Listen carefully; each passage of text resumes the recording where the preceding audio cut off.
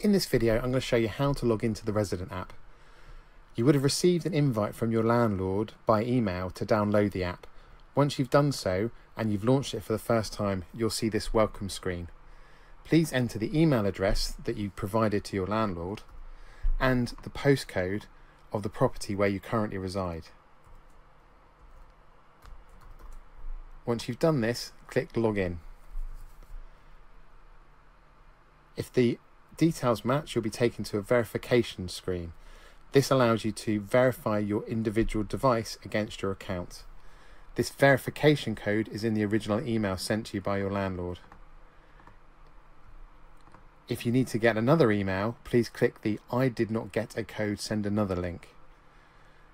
Then click Verify to enter the app. You'll then see the loading screen and eventually you'll be greeted by the home screen.